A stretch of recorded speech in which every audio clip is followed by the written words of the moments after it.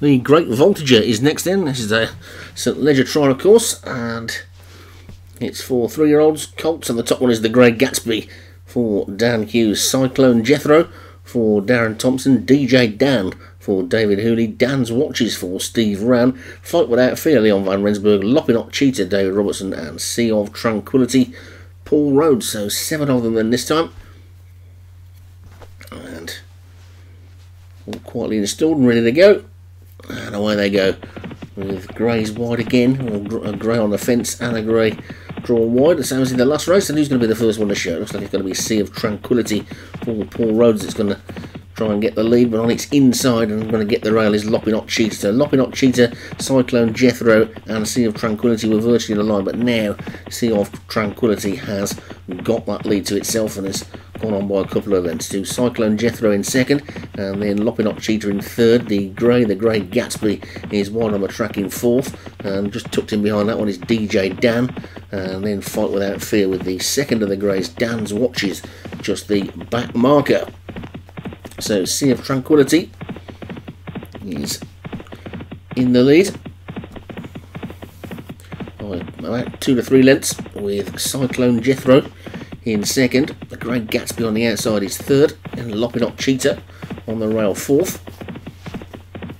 DJ Dan and Fight Without Fear next, and then just a little bit detached at the back, Dan's Watches, the second of the Greys.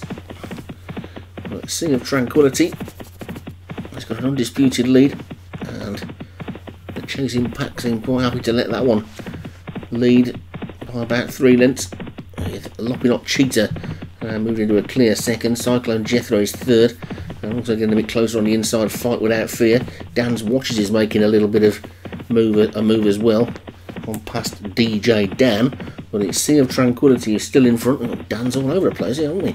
It's Sea of Tranquility in the lead, then now about to be joined by Lopinot Cheetah and Cyclone Jethro. A bit of a gap back to Fight Without Fear. Then comes Dan's Watches and the Grey Gatsby, and then DJ Dan's the back marker, but it's still Sea of Tranquility in the lead. The one that's making the best looking progress at the moment appears to be Dan's Watches, but it's Sea of Tranquility who's about 1.5 lengths, 2 lengths up from Lopinot Cheetah in second. Cyclone Jethro is third, then Fight Without Fear. Dan's Watches on the outside is next. It's surely between these, and as they race down towards the final 2 furlongs in the Great Voltigeur, and Sea of Tranquility is now 5 clear, and they don't seem to be catching him at the moment. Sea of Tranquility, jockey has to look round. Lopinot Cheetah in second, then Fight Without Fear, Cyclone Jethro and Dan's Watches, but it's still Sea of Tranquility. Sea of Tranquility past the furlong pole is in the lead by 4 of the field, and now beginning to close. The leaders tying up.